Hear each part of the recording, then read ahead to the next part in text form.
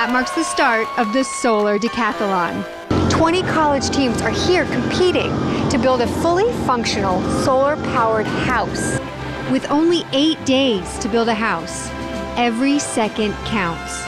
Georgia Tech gets a jump on the competition by being first to unload their truck. But right next door, there's trouble at the Penn State site. Their truck is missing. I'm kind of scared that the house isn't here yet, but there's not really much I can do. So you just kind of have to relax, bite the bullet, and take it as it comes. While Penn State waits for their truck, other teams work literally through the night and into the next. Amazingly, some of the homes look nearly completed. I head straight to the Penn State site to find out if their house even showed up. The status is, this came in about noon. We had a little trouble on the road, but it got here all right. That's good news for Penn State. While they struggle to catch up, I decide to go check out Georgia Tech's progress next door. This looks like a solar panel. It is. How many are you guys putting on your house? That's a good question. Let's see. So 36, I think, is correct. I think Penn State's using 37. Oh, they would need 37. All joking aside, the teams take the competition seriously, although Penn State considers themselves the underdogs. But I think that's a good thing. In any competition, you don't necessarily want to be on top because usually people know your strategy. For another week, the teams continue to perfect their houses until the long nights of construction give way to the opening of the Solar Decathlon. The mall is transformed into a solar village, dotted with houses powered entirely by the sun. So how do you win this thing anyway? It's all about racking up points in 10 different categories, such as architecture and energy balance. So this is the shower test.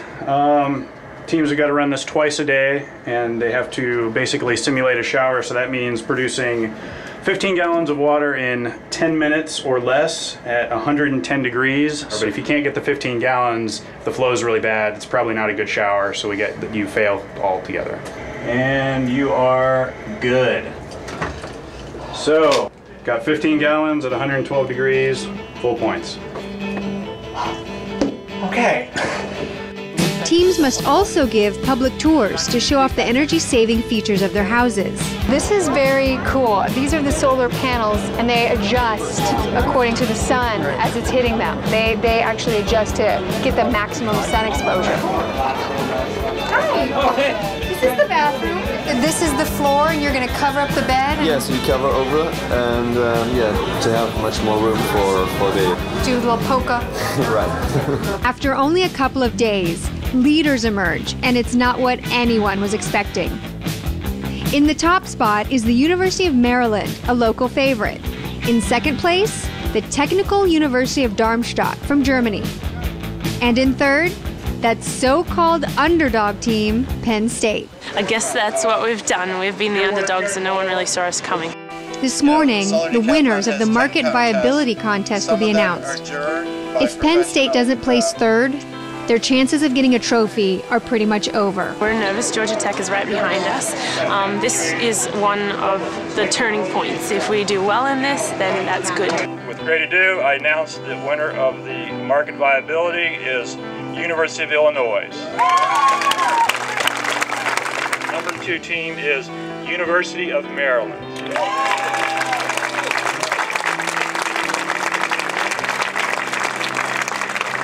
I'm very proud to announce the third place team is Penn State. We may be in third place now, and quite a bit can change. We still have a lot of competitions to go. There are a lot of good schools here that are very, very well renowned for their engineering especially. Some of it kind of makes me a little bit nervous. It's all coming down to who did best in engineering, and everyone has their game face on. The engineering jury, 3 guys, came through this morning. A couple of the jurors I knew fairly well and had talked to many times before. One of them has been to Penn State a few times before that I've talked to, so we were fairly well received there. Brian and the team are doing everything they can to save power, such as turning lights off and closing the doors to gain maximum points in the remaining hours of the competition. Welcome to the awards ceremony for the 2007 Solar Decathlon. Penn State members anxiously wait for the announcement of third place. Their house almost didn't make it to the decathlon. third place, the Cinderella team from California, Santa Clara. You want them up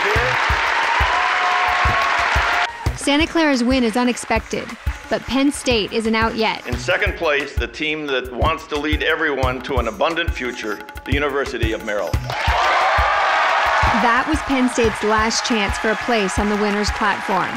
Last-minute points dropped Maryland into second place and made champions out of Technical University of Darmstadt.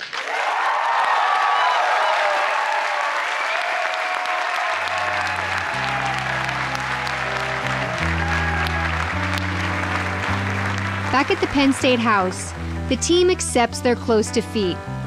They came in fourth place overall, losing third by only 4.5 points. We have worked our tails off to get to where we are, and I wouldn't trade it for the world. Just seeing people's faces light up when they walk in and go, wow, I could live here. This is nicer than my house. It's absolutely amazing and makes every instant of it worth it.